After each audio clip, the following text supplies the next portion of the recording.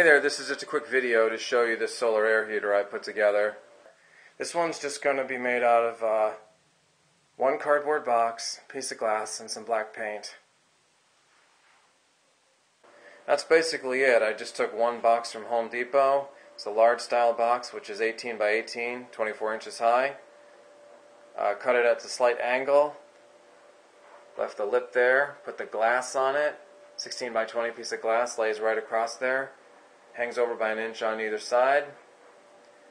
And then I'm going to slowly pull the air out on the top with a computer cooling fan run by the solar panel. A lot of neat uses for this. I'm going to go outside and see what kind of temps we can get.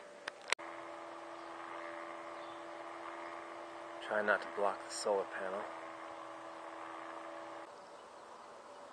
Oh, wow, 149, 150. Got 150 now.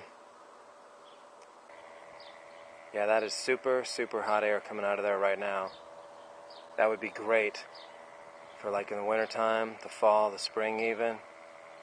If you ever need to warm something up real quick, including your hands, just hold them over this, be all set to go. So what I did was, it's 18 inches wide. I measured exactly halfway across. So that's 9 inches here, 9 there. I drew a line exactly 16 inches down. Then I measured a line that runs straight across. From the bottom of the box to the end of the slanted part right there. This distance right here is about 11 inches. This line that I drew across is 11.5 inches. That'll provide a little lip for the glass to lay on so it won't slide off the front. You'll see how this all comes together in a minute. So there it is. We just cut along the dotted line, or the solid line in this case. Okay, and there's the cut that's made. So I cut along that pencil line, as you can see, and around the front and over. Okay, now I cut that section out and just left half a flap on each side like that. You'll fold those over and lay the glass on top, and that's all you have to do other than paint that black. Stick the fan on the top. Okay, and there it is, all painted black on the inside. Glued the top, laid the glass on top, and the only thing left now, cut the hole on the top, the air outlet. I'm going to go ahead and put a small DC computer fan in there and run it on a small solar panel.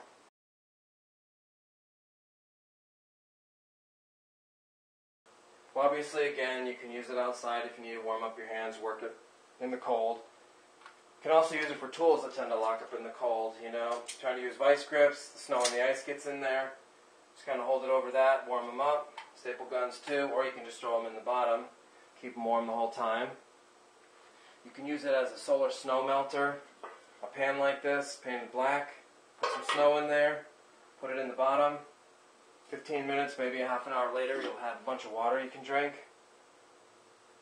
If your work gloves get wet or snow covered, ice covered, you need to kind of warm them up and dry them off, either over that or just throw them in the bottom. You can use this as a solar food dehydrator if you want to. Just make these wooden frames with the screen over them. Slice your food thin. Put this in there. You can even stack them. The fan will take the humidity out and dry the food. Another use for the black pan in there would be to purify water. You only need 150, just 150 degrees. It's kind of a multi-use solar heater.